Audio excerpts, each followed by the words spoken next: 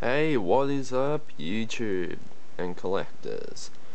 Diecast Ben here, and yesterday I went to the reject shop and I got Legends of the Ring Series 1 from NWA Sting.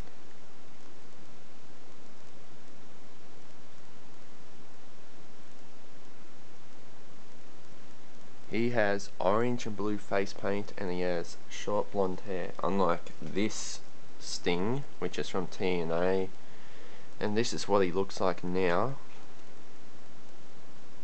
This Sting right there. This is what he looks like right now, and that's what he used to look like back in like the 90s or something. So pretty cool figure, only $3, and they had some other figures like Hogan, but let's see on the back. So they had that kind of Hogan, had another one of Sting, they had a Jeff Jarrett, and they had another Kurt Angle, but I've already got Kurt Angle. I didn't want Jeff Jarrett, and I didn't want Hulk Hogan, because I don't like that Hogan, but I got a way better Hogan over here.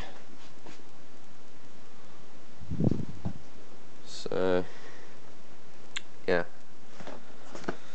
and I might as well show you my Hot Wheels I got. Like, they didn't have any T-Hunts. Oh, I saw that Combat Medic, although you guys reckon it's not a treasure hunt. Anyway, I'll just believe you.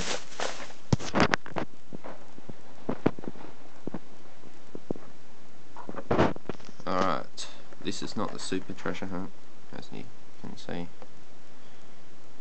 This is the 64 Buick Reverie, whatever it says. So yeah, pretty cool car.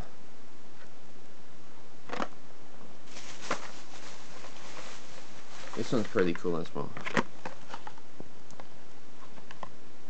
Looks much better in real life, but my camera is crap. So 70 Plymouth Air Cuda. Hope I said that right, but anyway, two cars I haven't said right, if I haven't said that one right. And this one is just so awesome. This is the Porsche 911 GT3 RS. So cool. Nice orange and black. It's even got headlights. So yeah, pretty good week so far. And so thanks for watching, and take care and spike your hair. Yeah, see ya.